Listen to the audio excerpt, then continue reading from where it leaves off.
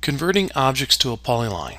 If we go up and we choose the line command and we draw a bunch of line segments at this point, we know they're line segments. We can pick and turn on the grips. But let's say I want to turn one of these lines into a polyline.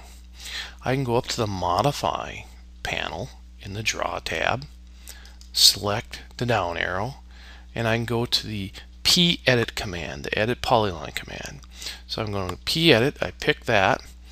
I'm going to pick on one of the lines. When I pick on a line, it says, hey, object selected is not a polyline. Do you want to turn it into one? And since it's in the less than and greater than, I can just hit enter and say yes. And at this point, I am ready to exit the command, so I can just hit enter. Now this line segment is a polyline. The rest are still lines at this point. And you can see when I hover over it that it is a line.